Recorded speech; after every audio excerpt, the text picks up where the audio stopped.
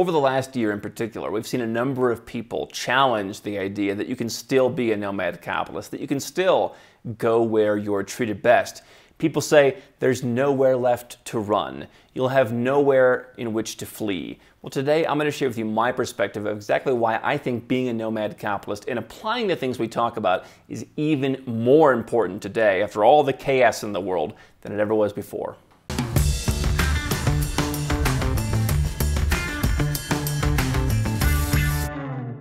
Hi, I'm Andrew Henderson. I'm the author of this book. And here at Nomad Capitalist, our team of well over 40 people, our network of global experts, and yours truly help 7- and 8-figure entrepreneurs and investors legally go where they're treated best. You can learn more at nomadcapitalist.com.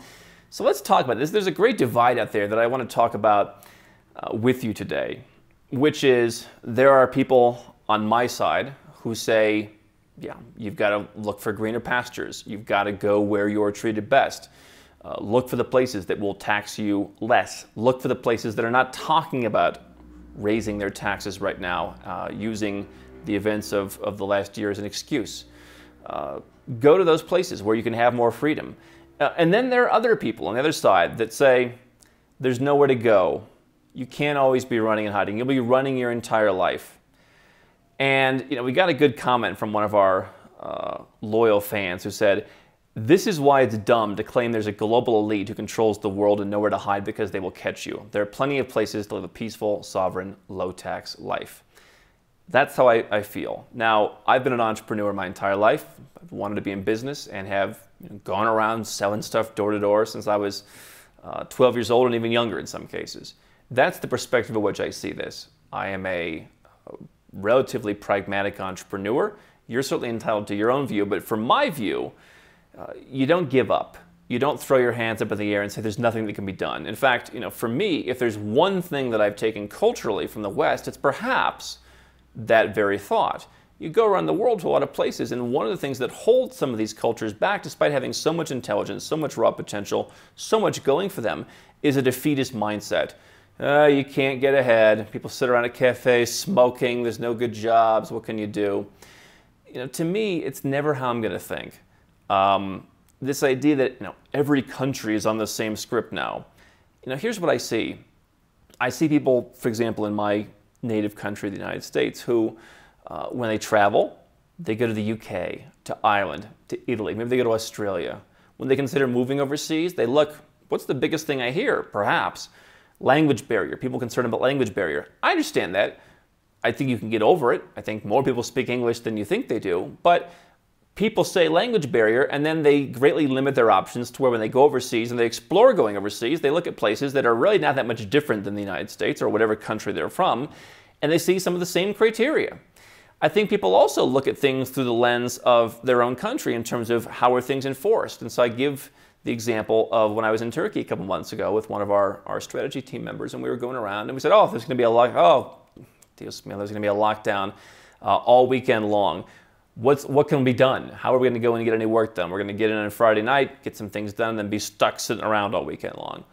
Except what we found out from one of our suppliers there was, if you're not a citizen, people are just walking around, there'll be a few police, show them your foreign passport, you keep hanging out. Even some of the locals we saw people cooking hamburgers in the street, we were buying stuff, walked around for half the day.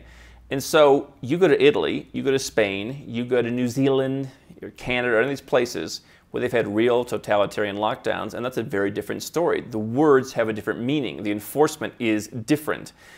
And I think if you come from the United States, or a country like it, a legacy brand country, certainly you're going to be in good shape in the sense that you're not going to mess around with the tax man anywhere else because you know just how aggressive the tax man is in your country.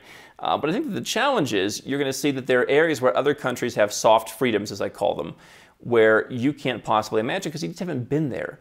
And I'm not blaming you about that, but no doubt we have seen some countries show their true colors. I also think that there are a lot of people sitting on the sidelines right now who don't have their residence permits, don't have their passports, don't have their ticket to go anywhere else. Something I've been talking to you about getting since 2012. Right. I've been here at nomadcapitalist.com for almost a decade now, telling you this is what you need to do. And every year people start to get a little bit more. But you know what we do? We all like to wait until the last minute. We all like to wait until things get bad enough. And now that things are potentially bad enough, not only are many people saying, they're still not bad enough. So Malaysia comes to mind. I've talked about Malaysia for many years. I have a home, actually 2 homes now in Malaysia. And I can go back to Malaysia anytime I want, partially because I don't use a U.S. passport to travel to Malaysia. The U.S. was on their naughty list, for example, one of about 23 countries. I can go back to Malaysia when I want. Now, people have said, I saw, oh, well, Malaysia hasn't opened its borders. I guess we know their true colors. No, I don't think that anyone ever thought Asia was not what it is, which is you have this kind of benevolent king mindset, which I happen to kind of like. You see what happens when democracy runs amok in some of these Western countries where people just vote themselves into endless free stuff. But in Asia, it is, listen, we know what we're doing. Countries like South Korea, for example, some countries in Southeast Asia, here's what we're going to do. We're going to have these measures. By the way, what I can tell you is, friends of mine in Thailand, for example, they were back to living life pretty quickly in 2020. I was in Malaysia after 6 weeks of it not being that comfortable. Even then, by the way, they didn't really bother you. It wasn't like people were out beating you with a stick when you went to the grocery store. But it was very comfortable. And even after that, we got back to life, normal life, relatively quickly. Obviously, some countries have kind of ebbed and flowed over the last year. But I don't think anyone ever thought that Asia was this bastion of individualism. What I think Asia is a place where people largely respect others' choices. They leave you alone on a day-to-day basis. No one wants to bother you. People are nice. It is certainly not, in many places, the United States. And so if your goal is just to defy every edict, I hear you. I'm all for personal freedom. But I think that the results that many places in Asia got were better. And so if that's not what you're looking for, don't go to Asia. I have a number of people now asking about going to Eastern Europe, going to Latin America. So I don't think that Malaysia or Asia showed its true colors. I think you already probably could have predicted what Asia would have done in a situation like this versus places in Eastern Europe. But I think the beauty is you get to choose. And so my point is, I've had this infrastructure set up where I have residences and citizenships in numerous places, and I've been able to travel very freely over the course of the last year. Very little hassle. Certainly there's a little bit of stress because you do absorb everyone talking and kvetching about everything and all the media and all that. But by and large, I've had really no problems traveling between places where I have the right to be. And because I've chosen places that are pretty open. Now, I mention that to you because you could be getting into Malaysia too if you had followed my advice, had more than one citizenship, and had set up your residence permit. So I'm not here to defend any particular country, but what I am here to say is you can't keep waiting until the end of time and then saying, oh, I don't have any options. You know who does that? Losers. People who give up. Not business people, not investors, not people who are successful. So my advice to you is take this as an opportunity to understand that there are places out there where the culture wants more personal freedom. The culture is people are sick and tired of being told what to do. The culture is they've seen what doesn't work, whether it's through communism or anything else in their lifetime, and now they're going to push back against it. And what I see is you'll see some news story about something that happened in Hong Kong or in Serbia or wherever about 3 people getting arrested at a restaurant or something. Oh, I guess what Andrew said isn't correct anymore. 3 people got arrested. The whole place is written off. Meanwhile, I'm sitting here as a guy who might have 1% of my net worth invested in that country, and I spend 2 weeks in that country. I'm not naming any particular country, but I'm globally diversified. If one country were to fall apart, then I guess I would write that country off. What most people who are saying that to me are doing, though, is that's their excuse. Oh, I saw something terrible happen, there's a protest and a guy got beaten, so I can't go there anymore. If you want to find an excuse not to leave, you'll find an excuse. Where I come from and where many of you come from in the United States, you can turn on the news every freaking day. It doesn't even make the news anymore because someone's house gets broken into with a no-knock warrant. They throw the the grenade through the window, the dog dies. I mean, look at all the stories just in the last year. Sad, sad stories. Look at all the stories of people who have had their life savings taken because what kind of person running a burrito shop should have cash? That doesn't even make the news anymore. But it does make the news in your country? Stories of everywhere else. I woke up one Saturday morning a couple months ago to find out I was on Russian television, and they were playing clips of my video where I announced how I'd given up U.S. citizenship. And the story was about how Americans are all giving up their citizenship and moving to Russia because Russia is so much better. That's what makes the news in Russia. You think the news in the U.S. or where you live is any different or any better? No. Stories about how terrible it is in Hong Kong make the news, or how terrible it is anywhere else. And then you call people you know in Hong Kong, and they're like, what are you talking about? Everything's fine.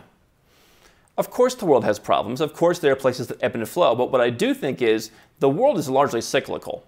And I've said for years, I look at the U.S. and other legacy brand countries as perhaps a dated reference now. Perhaps now that she's getting into things like cryptocurrency, maybe not as good of a reference. But 10 years ago, the U.S. I would call the Paris Hilton of countries. Someone was the third or fourth or fifth generation removed from greatness. By that point, they forgot how it was developed, and they just had this sense of entitlement that made sure that they did stupid things that didn't keep the success going. That is the West. That is legacy brand countries. And you have countries where they failed a generation ago, and now it's very much embedded in their mind what not to do.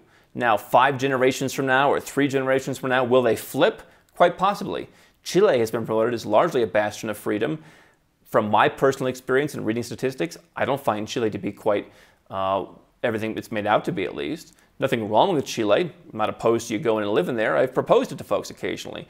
But to say that Chile is free, in my opinion, as it once was, is probably false. I certainly am not the foremost expert on that subject, but they have, in my opinion, probably become too successful to where now they're going to start becoming detached from what got them back there.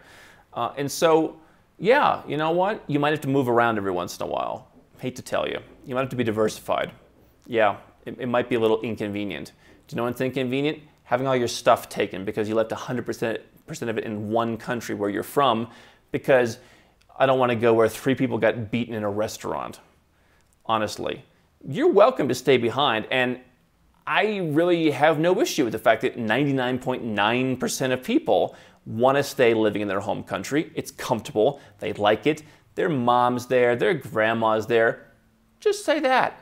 The fact that you're here arguing with me, someone who has been pretty successful doing this, diversified all around the world, living what I consider a pretty free life, much more than I ever felt in the U.S., feel much more comfortable. I've had people who have met me, they knew me 10 years ago, they meet me now, they say, you're much calmer.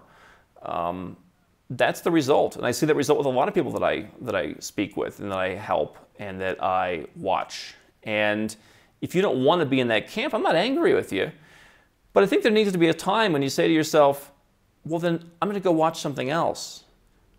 Go watch some music video. Do whatever people do.